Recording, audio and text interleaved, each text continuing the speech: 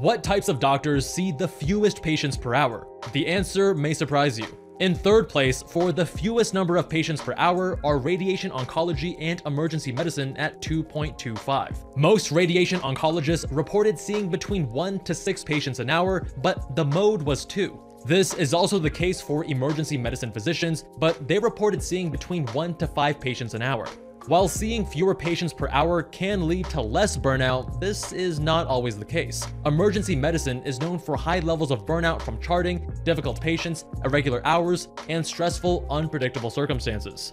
In second place is geriatric medicine at 1.75 patients per hour. While the most common number was 2, the numbers ranged between 1 and 4. And in final place, the medical specialty that reported the fewest number of patients seen per hour is hospice and palliative care. These physicians see anywhere from 1 to 3 patients an hour, but most reported only seeing 1, which makes sense given the sensitive nature of the specialty.